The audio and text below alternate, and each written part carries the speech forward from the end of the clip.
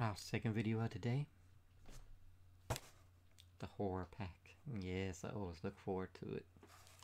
Let's see if they can make up for the last 2 months that were just pretty bad. Towards me, that is. Anyways, if you're brand new collecting, they were pretty good for y'all. Except minus October or whatever. They had the Pet Cemetery where there was supposed to be 2, but it actually only had 1 in it.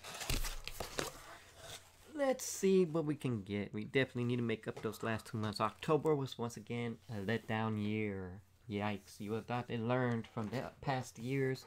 The last 2 years they were pretty good, but this one, nah. Let's start off, shall we? I already opened up and took some of the plastic off so it wouldn't have that glare. One will have a glare, unfortunately, and that's because I have to look to see something. Okay, the first thing we got The Lodge. And that looks pretty interesting right there.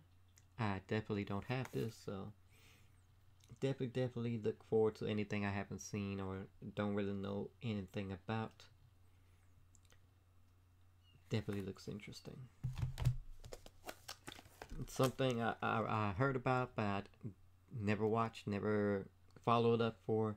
And that's Stephen King's Dr. Sleep, the next chapter in the Shining series, or story, should we say, because I didn't know they were going to add on to it or anything. I know they wanted to remake The Shining, but definitely something to watch and look into. So to me, this is a nice hit right here.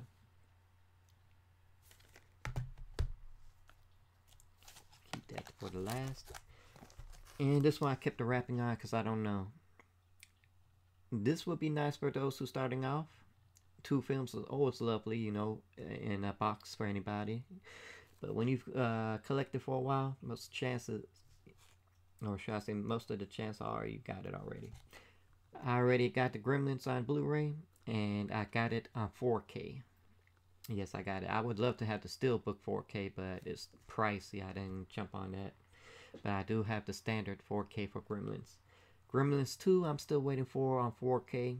I don't know if I have it on Blu-ray. That's the reason why I say half and half right now, because if I don't have the second one, it's a plus for me, but Gremlins on top, I already have, you know, so I don't know really where to put it off. I had to, like I said, check, but it's a good chance I don't have Gremlins 2, you know. I think I've been holding out on that for a certain reason, like I said, for 4K, hopefully. Or for one of the boutiques to grab on, give us some goodies on it.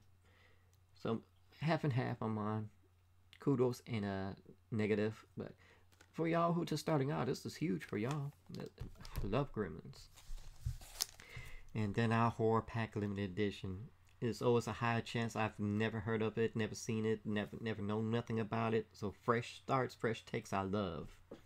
13 Slaves till Xmas. It's Christmas theme. Love it. That's how the October one should have been. But I mean, it's either going to be plus or negative. Most this year has been positive anyway, so since there were so many positives, it was bound to be October to take the one that was going to be the negative. Its first negative, right? I just hate that it had to be my favorite month of the year and the one I always look forward to. So all in all, this definitely defeated the last 2 months.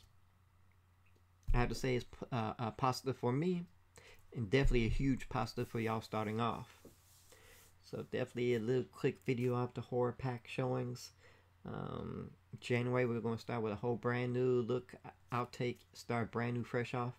So I have to say horror pack this year done pretty well, very well. You know, October, November were the letdown months. Definitely October was, but 2 out of 12 months ain't bad. The rest of it, they were knocking it out the ballpark, so can't complain too much. But I have to say, hopefully this year coming up, or should I say the year coming up, will also be a fantastic month. So hope you enjoyed this. Definitely leave some likes, some comments. Definitely hit the bell to subscribe. And always, enjoy.